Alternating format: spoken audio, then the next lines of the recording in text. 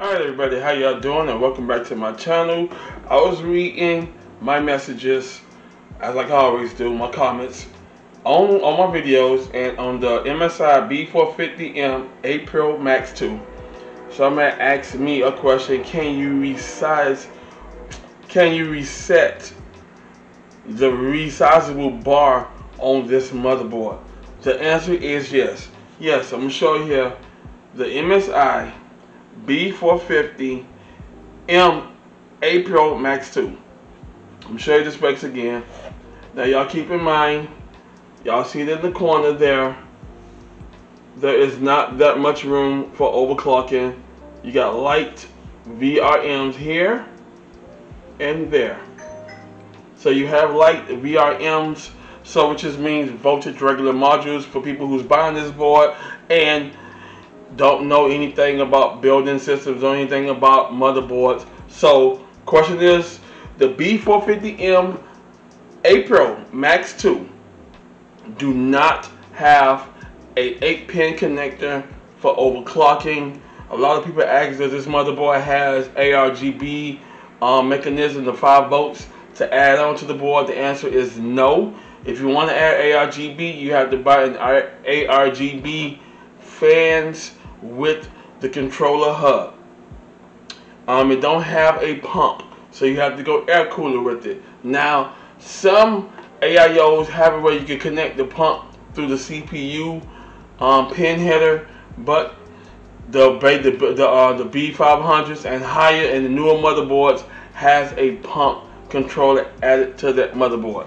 So what I'm gonna be doing in this video is showing you how to enable the resize bar on the MSI B450M 8 Pro Max 2 motherboard, because a lot of people buying these motherboard here. Is a great option, great budget motherboard. The RAM goes up to 64 gigabit of RAM. It's only 2 sticks. 4 sticks, still the same thing. Has your channel A and your channel B. If we go quad core memory, so you can just add accessible memory. But a lot of gamers noticing that it's kind of iffy in setting your XMP headers in the motherboard. The highest RAM frequency of this motherboard is 5,000 megahertz, but I'll be adding all that information in the description below. So enough talking, let me take you right over to my computer. Let's get cracking into it, so we can go ahead and show you how to enable your resize bar on the MSI B450M 8 Pro Max 2 motherboard.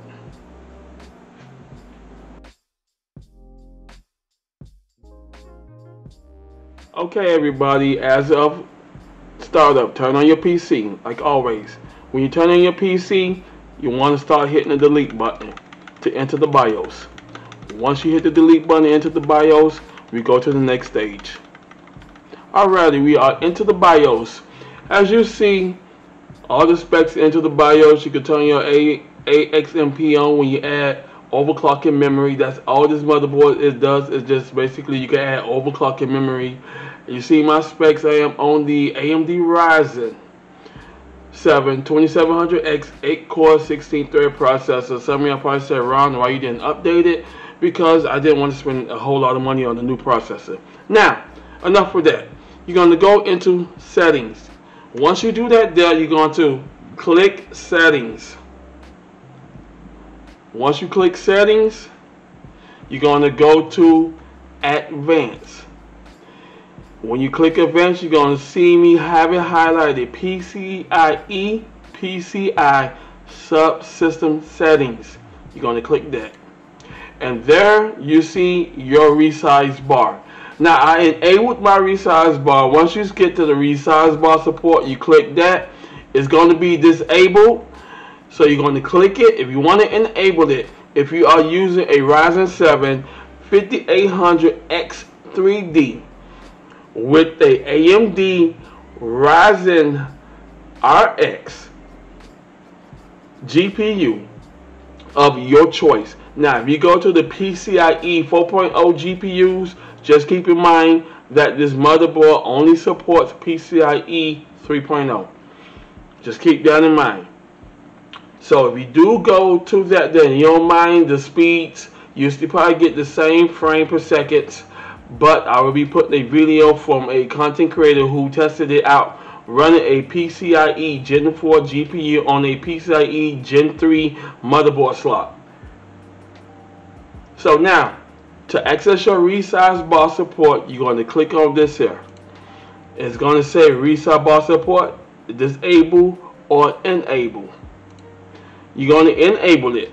You're going to hit F10, and then you're going to hit yes to keep the current changes of your BIOS. Once you hit yes, you reboot your system, and I'm going to take you to the next stage of where you know that your Resize bar is on.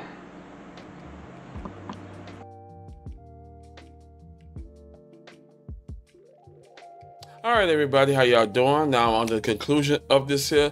Now, some of y'all probably say, hey, how do I know if my Resize bar is enabled? The only to find that out, you're going to need TechPower GPU Z version 2.590. Once you download that and access it, it is going to go ahead on and show you the Resize bar. Now, I already have it open already, so I'm just going to go ahead and slide it down to the main screen. Alrighty, as you see to the bottom here, it's going to tell you all your specs. I am on the AMD Radeon RX 580 2048 SP GDDR5 GPU. This GPU came out in 2007, so this GPU is not accessible on the Resize bar to access the SAM qualifications, which is smart access memory from the GPU and CPU.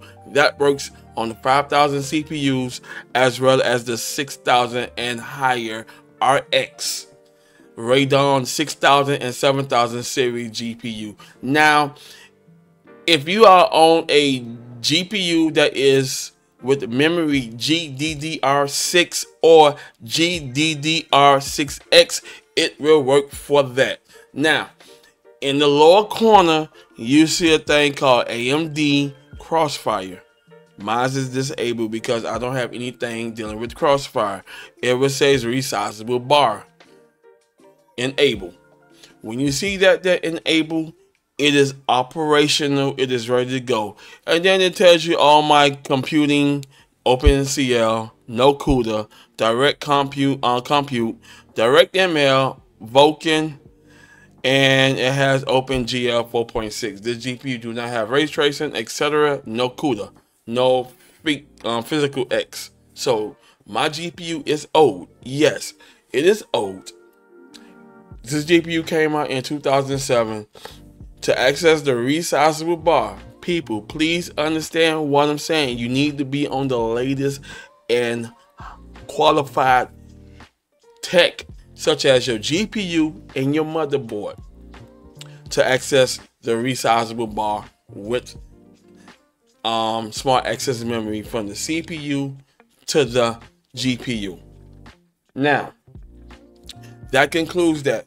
Keep in mind, this is only a non-overclocking motherboard. So if you are an overclocker, then you need to go to the B500 series, such as the B550 motherboards or the X570 motherboards if you are on a tight budget. If you are a upgrade for fanatic, yet you constantly got to upgrade, they need to be on the AM5 platform, the X600 series motherboards. Yes.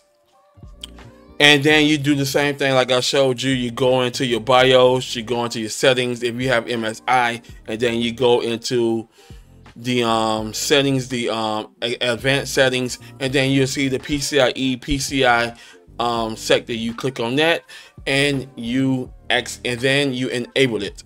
That is it. That's all you have to do. A lot of people sit down here about this B450 motherboard, Max 2. This motherboard do not have addressable RGB, so if you want RGB, you have to buy an RGB controller hub with the fans, or buy one from Razer. I think Corsair sell them, but you have to connect it through your USB motherboard port that is open for that. Other than that, that's it. That's all I have to say about how to access the Resize bar. If you like this video, hit the like button, subscribe to my channel. I'll try my best to give you more tips and tech issues dealing with that.